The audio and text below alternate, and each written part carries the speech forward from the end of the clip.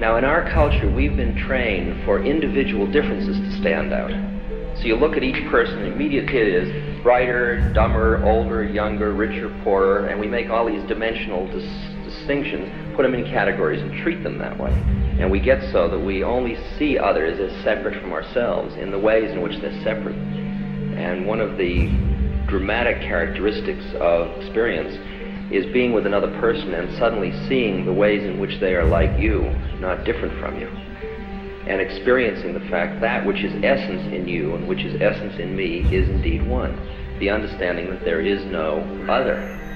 It is all one.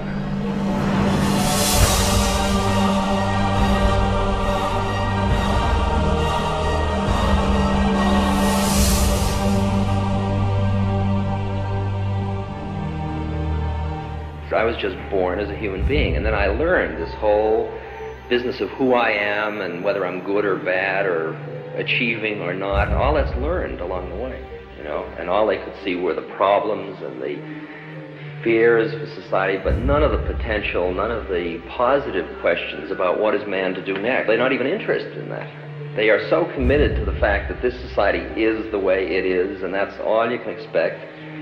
And that's what I'd call vested interest in the ongoing game. And if you have vested interest in the ongoing game, you are frightened by anything that might change it.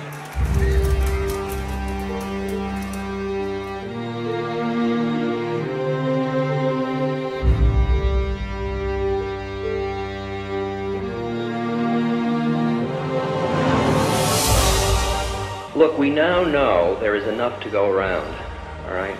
In other words, if we could truly collaborate with our fellow man, there would be enough to go around for the world. But none of us can break through our own models of the way the game goes enough to do the things necessary to bring about that realization. And it's only when there is enough that we can become back to we, both of us as subject, and experience the unity when we are truly collaborative about our resources. Man has come out of the jungle where there wasn't enough and where he fought for it, and he's built a whole ethic around not having enough.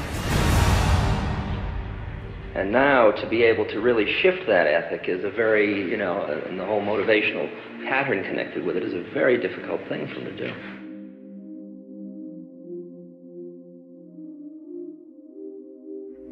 The choice lies with you. We have the brains, the know-how, the technology, and the feasibility to build an entirely new civilization.